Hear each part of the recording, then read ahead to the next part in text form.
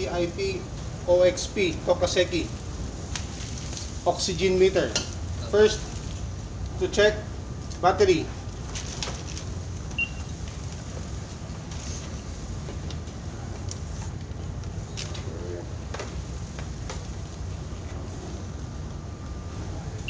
Battery check, so still full. 3.4 ang yung maximum. 3.1. Then ilan ang minimum? Minimum 2.5. Then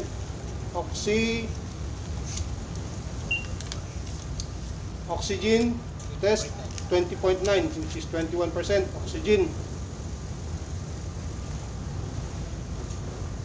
Space for any oxygen. So, alarm increase. This one for calibration. Insert.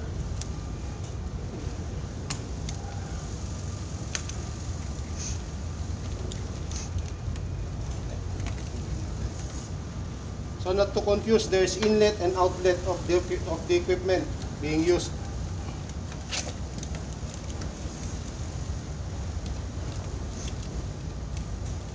So here is the inlet.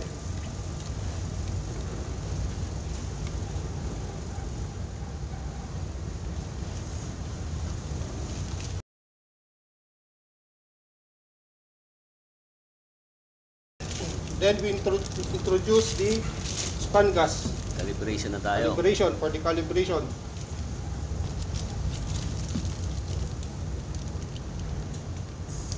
Okay. Matagal lang. Mahaba yung course.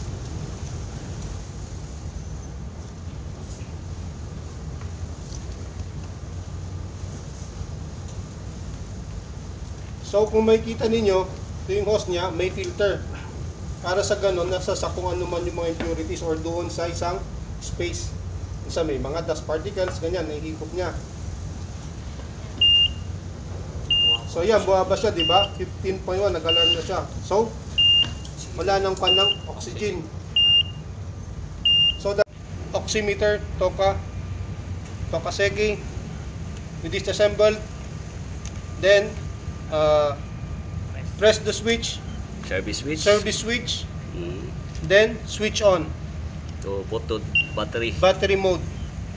To battery mode. Then release your hand from the service switch. When the sound, beep sound is heard. Now, as you can see, it reads 214, 215. So as per manual, we have a 200 range, 200 to 220.